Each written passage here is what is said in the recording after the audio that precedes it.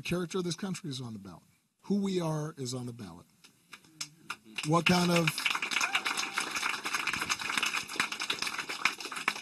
of politics we expect is on the ballot. How we conduct ourselves in public life is on the ballot.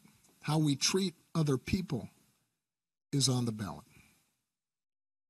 And the good news is that all across the country, what I'm seeing is this great awakening. People, I think, who had taken for granted that we had made certain strides, we had made certain progress, that, yeah, of course women are treated with respect. Of course we're not going to judge people based on their skin color or their last name. Of course we're going to expect basic decency and honesty and straight talk from folks in high office. Suddenly people woke up and said, oh, I guess we can't take this for granted. We've got to fight for this. We don't boo, vote. And